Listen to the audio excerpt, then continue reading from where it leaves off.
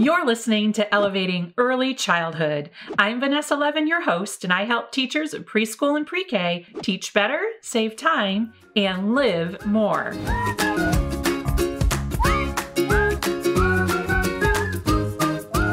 Let me ask you a question. Do you have a light table center in your classroom? Or maybe you've got other questions about light tables, like what is it? Do I really need one? Where can I find one that won't break the bank?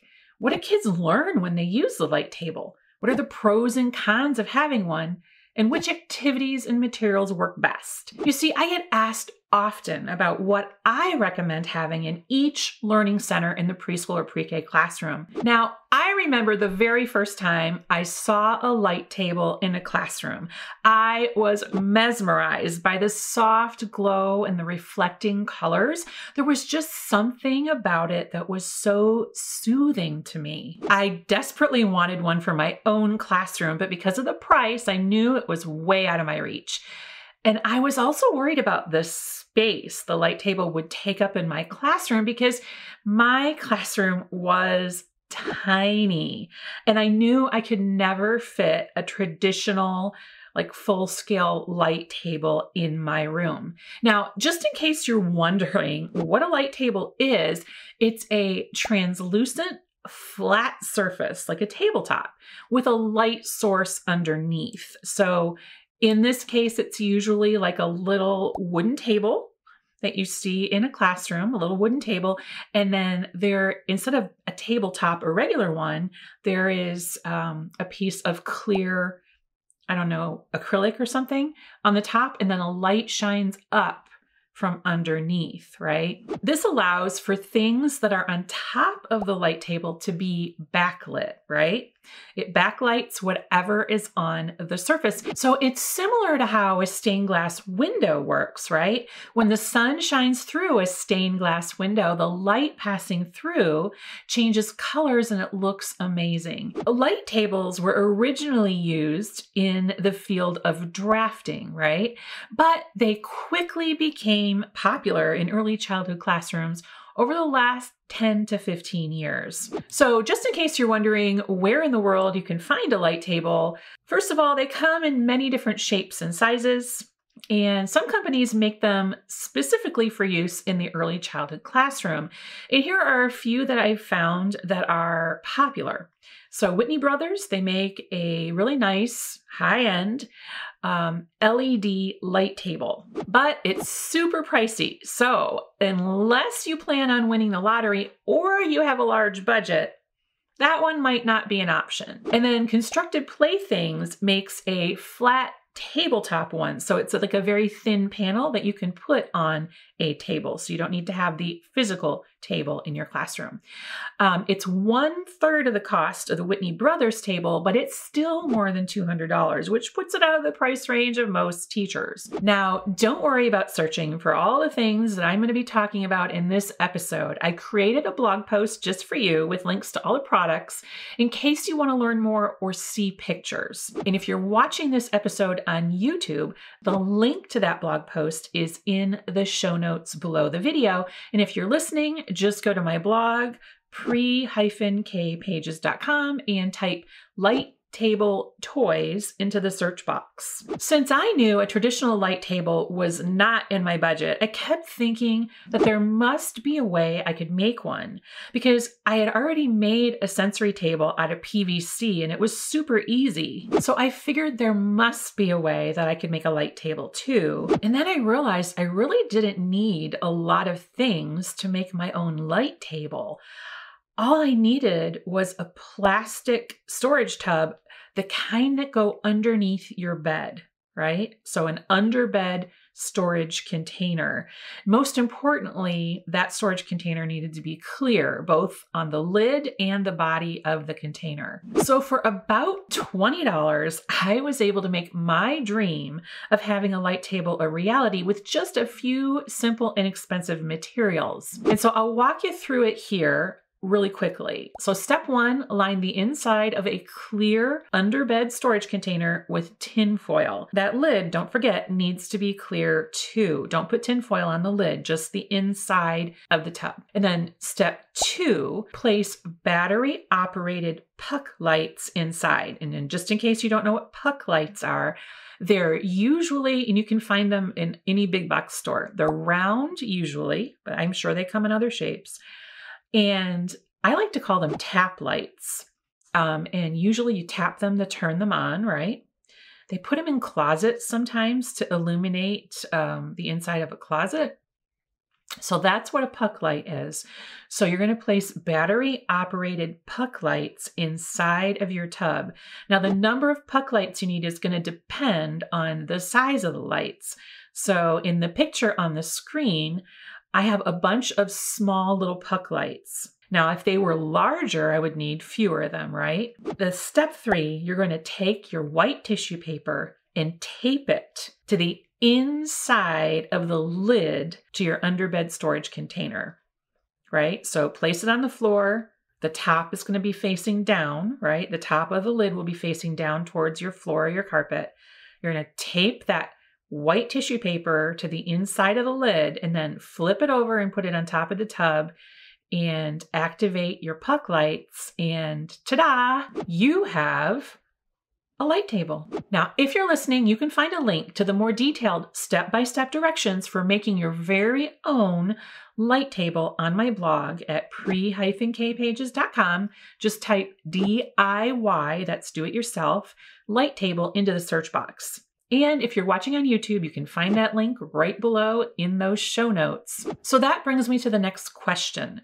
What do little kids learn when they use the light table? So some people might think that the light table is just for science exploration, exploring light and color, but there's a lot more to it than that. A light table can be used to enhance skills like literacy, math, writing, and all of it is done in a very fun and playful way, because the kids are drawn naturally to the gentle glow of the light table, just like moths to a flame, right?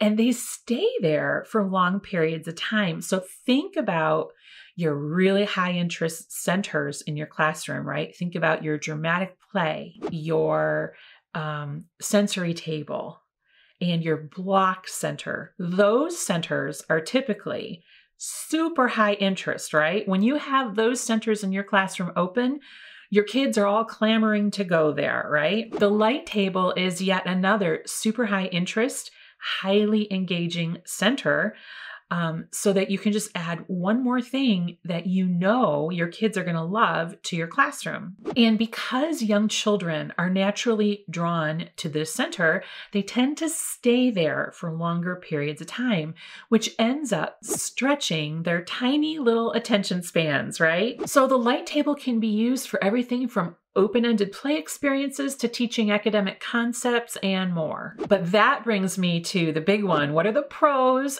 and the cons? So if you're on the fence about having a light table in your classroom, or you're wondering, I'm still not convinced that I need one, and nobody says you have to have one either, just FYI. But in case you're wondering, here are the pros. So the pros are that it's highly engaging. They love to play there. They remain on task for longer periods of time, and it's a very popular center. I'm willing to bet that no child has one at home.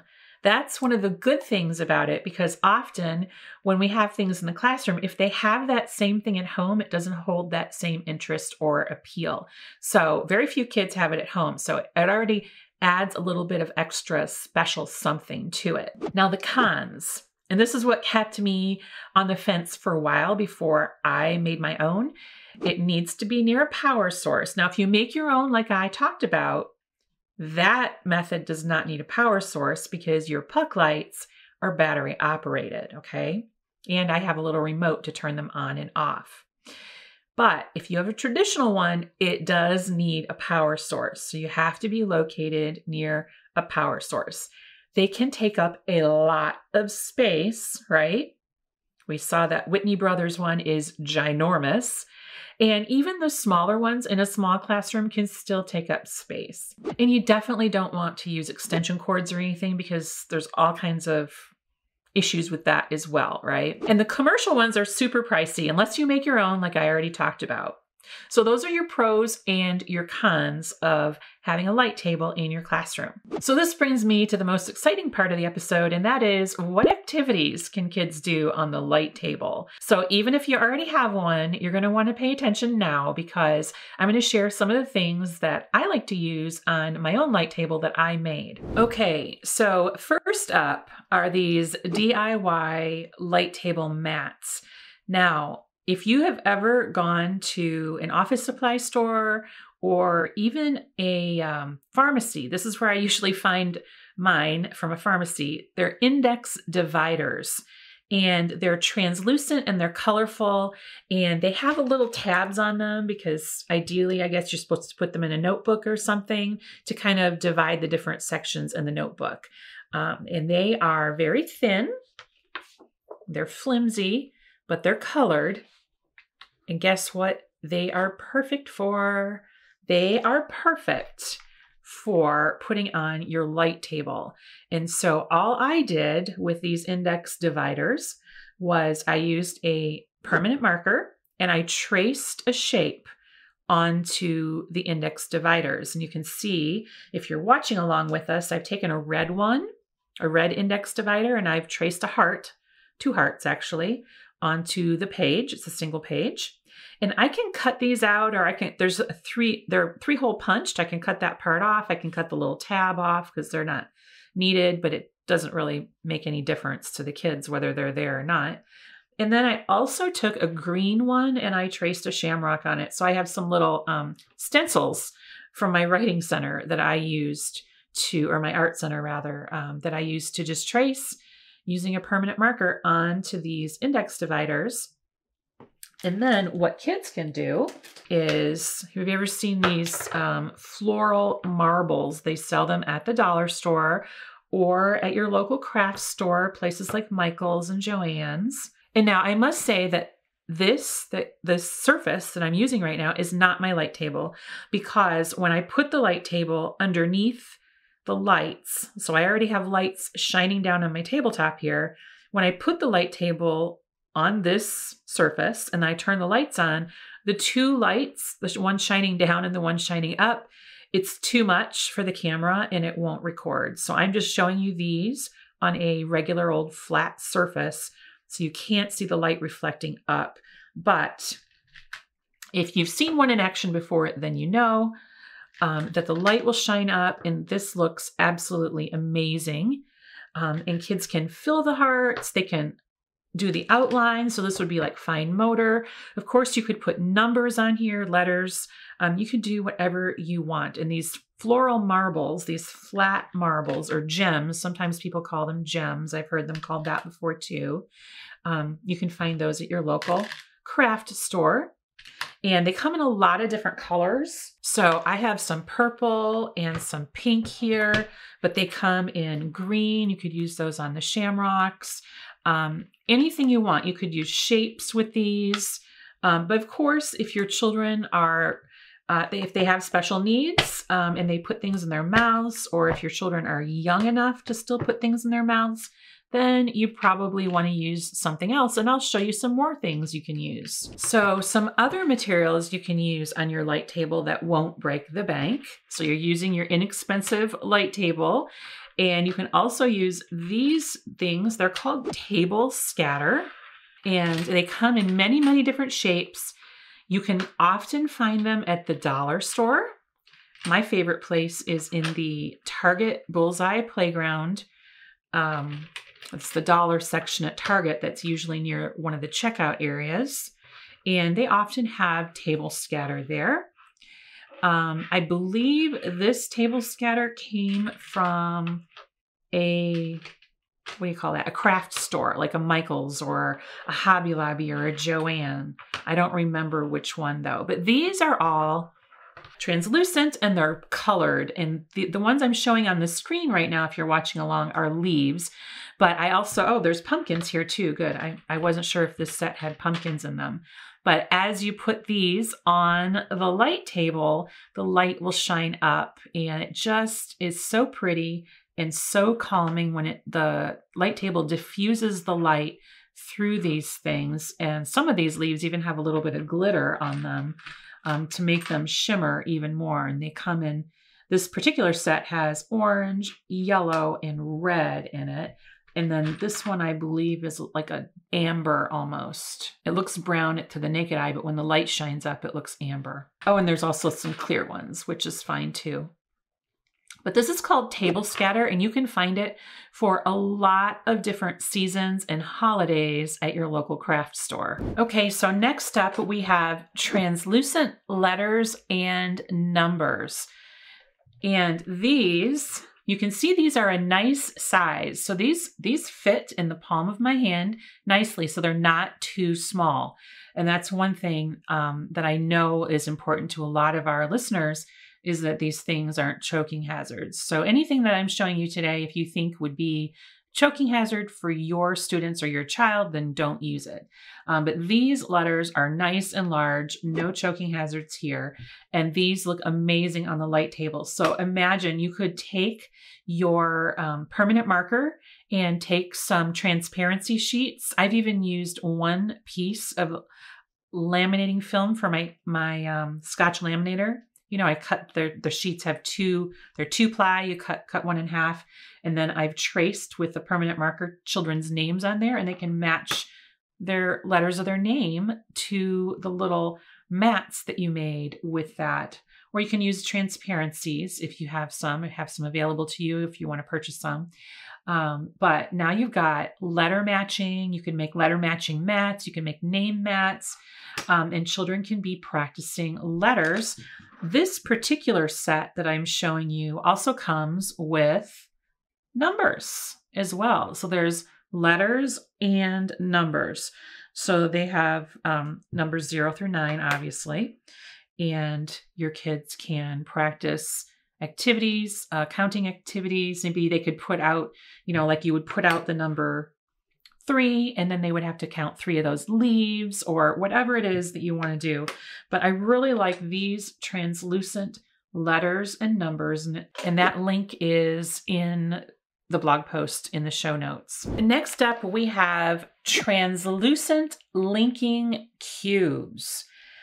When I saw these, I could not hit the buy button fast enough, because think about it.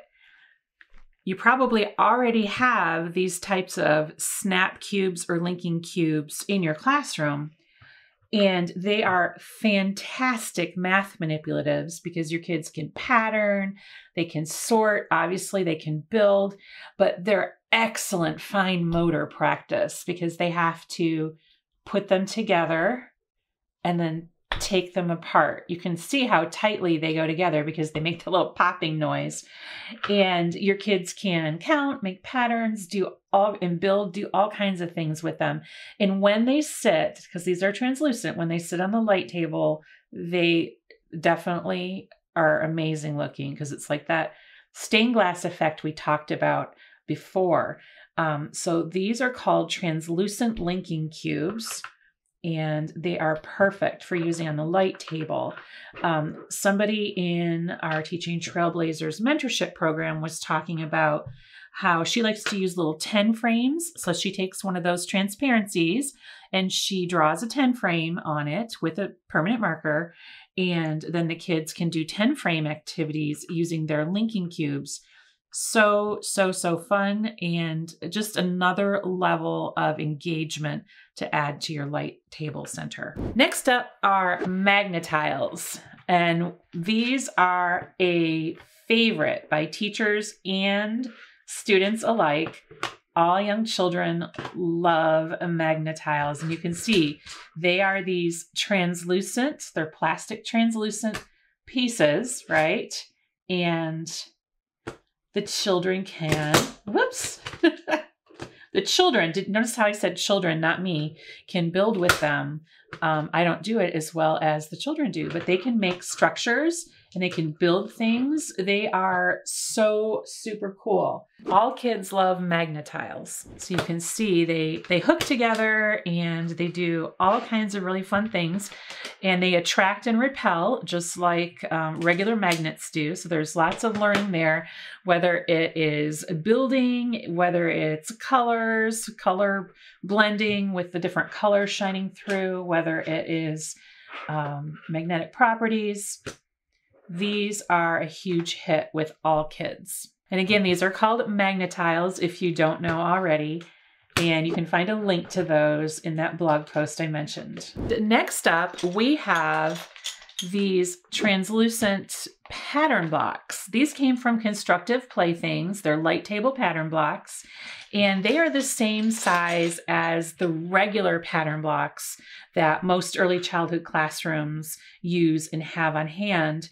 So you can use them with my pattern block mats if you want to print the pattern block mats out on transparencies, or we have members of our Teaching Trailblazers mentorship program who just print those pattern block mats on regular copy paper, and then they put that copy paper on the light table, and it still shines through and allows the kids to put the pieces on there, these little pattern blocks, and to do the activities there as well. So I thought that was brilliant. No extras, anything needed other than your translucent pattern blocks. So I was also thinking that if you could take those page dividers that I showed you earlier and you cut them to the size of pattern blocks. Now it sounds like a lot of work, but you could also do little pattern type activities with those as well. So again, those were light table pattern blocks from Constructive Playthings.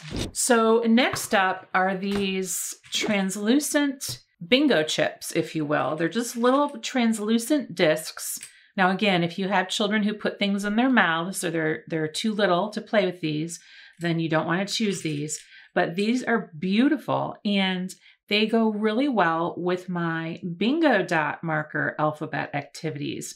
So kids can use those activities with bingo dot markers, which are highly engaging, but now you can also use those things on the light table, and they have letters on them, and kids can put the little colored discs in the circles that were designed for the round bingo dot markers, right? And now they can use these on those pages as well. And again, you can just print them on regular copy paper, and then the light still shines through the paper, and the kids can add the little translucent chips, or you can print them on transparency paper. But these little chips, of course, I got them on Amazon, like just about 90% of everything in my life, right? I got those on Amazon.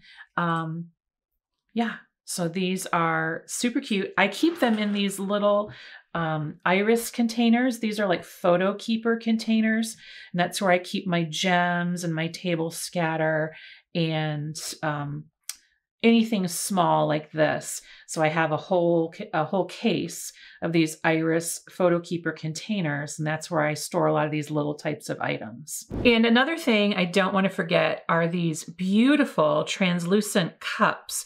So these are actually shot glasses. The kids don't know that. They have no idea what that is. And I got these at the dollar store, and they come in beautiful colors. And you can use them as is for kids to build on the light table. So they're super cheap because they came from the dollar store, right?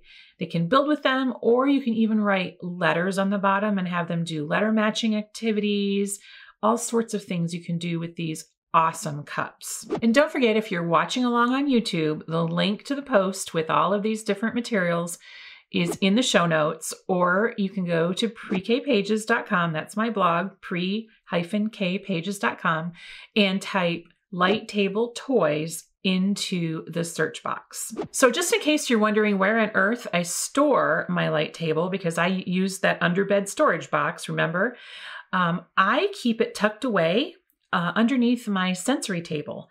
And whenever the kids want to play with it or whatever, they can just slide it out, right? And then they use it right there on the floor, or you can lift it up and put it on a tabletop, because it's just an empty plastic box. Basically, it doesn't weigh anything.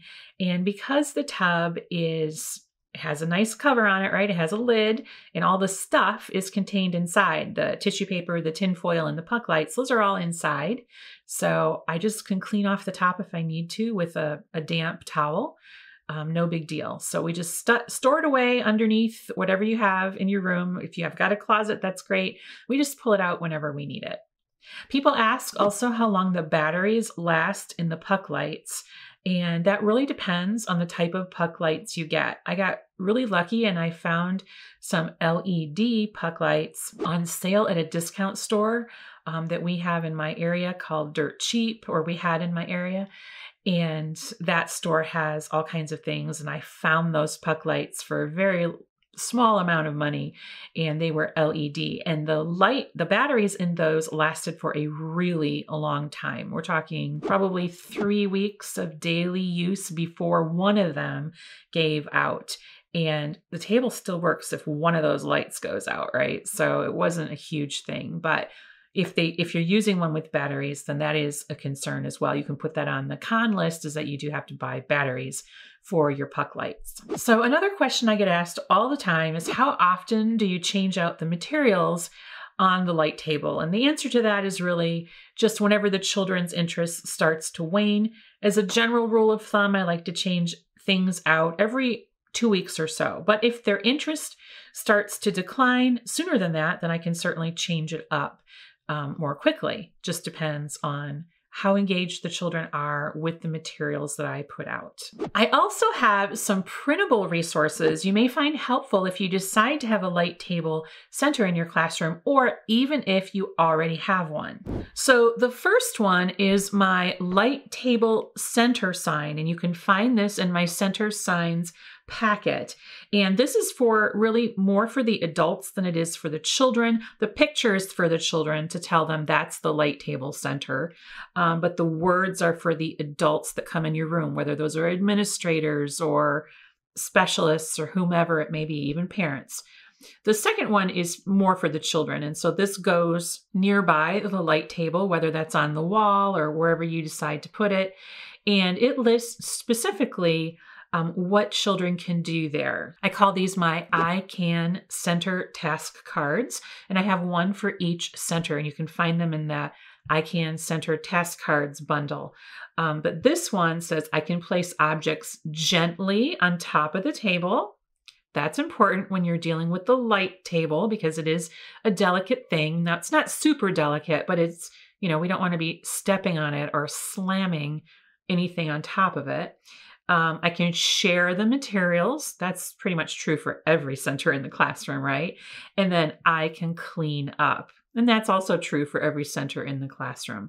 But the most important one, in my opinion, is placing the objects gently on top of the table. So there you have it, all things light table center. I hope you got a few ideas you can take away and use in your classroom right away. Until next time, I'm Vanessa Levin. Onward and upward.